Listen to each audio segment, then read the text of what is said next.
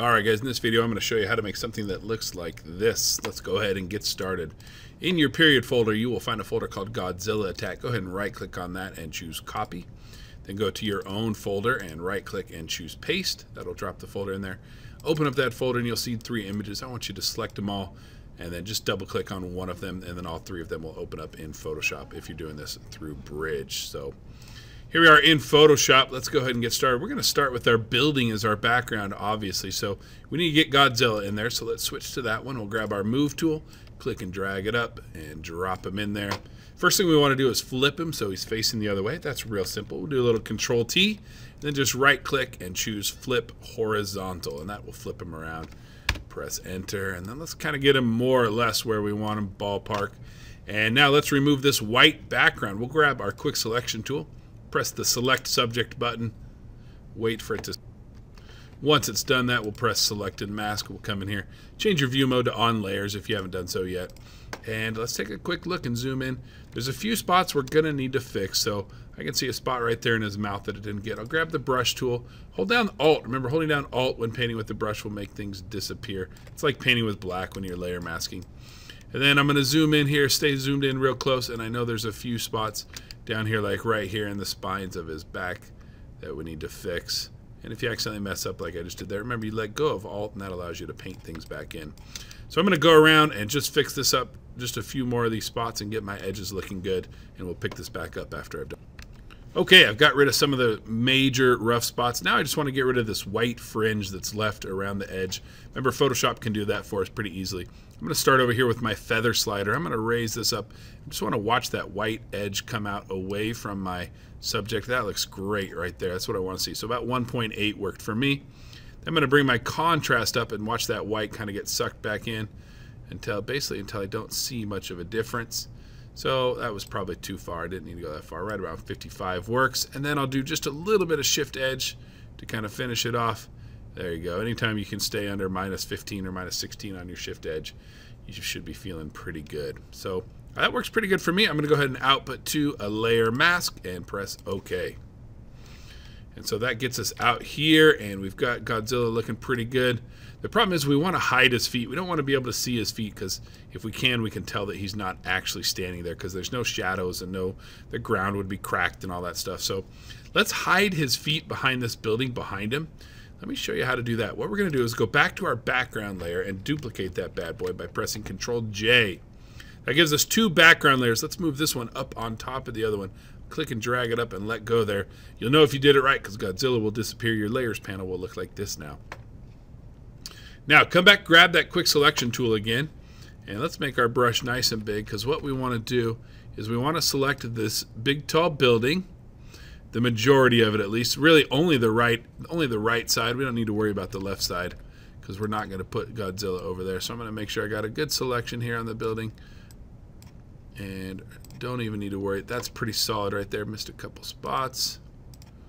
There we go. And then I'm going to come down here and add to my selection. I want to get this lower building too. And then I'm just going to bring it across and let Photoshop get some of those trees for me. And then I'll come down here and get all this down here. It doesn't really matter that we have that down there, but it is going to help. And then I do need to clean up this edge. This edge right here is an important one. So I'm going to make my brush a little bit smaller. Hold down the Alt key and deselect that. I want a nice clean line along the top of the building here. And that's looking pretty good right there. I'm feeling pretty good about that selection. Let's fix that little spot right there. And oops, one last little spot there. And there, oops. And there we go. That gives me a pretty good selection of the building. And let's just see what happens if I add a layer mask to this layer. So here we go, let's see. And boom, there you go. Basically what we did was, let me turn these off. We erased the sky and everything around this building in this top layer. And that allows Godzilla to show up through here. And the cool thing about doing it this way is that we can now move him around without having to do any additional layer masking, except for the tail. We're going to need to fix that. So I'm going to put that maybe right about there, and we'll turn this other background layer on to fill that in for me. And now I'll just kind of zoom in and make sure things look good along the top of the building here. If they didn't, I could just click on this layer mask here and just come in and make some changes. Remember, I'm actually layer masking out the background here, what's behind here, with this layer mask. This one doesn't have anything to do with Godzilla. He just happens to be showing up through this gigantic hole that we made in that top layer. So I'm feeling pretty good about that. I do want to make his tail look like it's kind of blending into these trees down here a little bit. So let me move him down just a little bit so we get a little bit more there. And what I'm going to do is I'm going to stay on this layer right here, this layer mask. I'm going to grab my brush tool, and I want to use a real soft edge, so I'll make sure my hardness is at 0. And what I'm going to do is just kind of paint this in. All right, paint that tail back in, and then I'm going to switch it back to white. And I just kind of want to blend out the bottom of the tail and let it kind of just mix in with those trees right there. And we're not going to worry about making it look perfect because we don't need to. The viewer's not even really going to notice because they're going to be so distracted by how awesome the rest of this thing looks. They're not going to notice that his tail kind of doesn't, just kind of fades into those trees there. And you know what? We're going to be perfectly okay with that.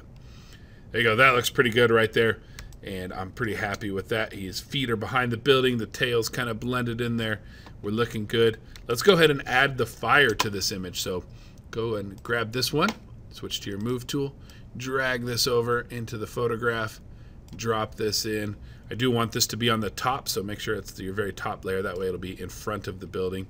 And I'll Control-T this and shrink this down. You can have that fire coming out of his mouth however you want. You could do it like this, or you could flip it and do it like that. Doesn't really matter, however you want to do it. But I am going to show you a really quick and easy way to get rid of the black around there.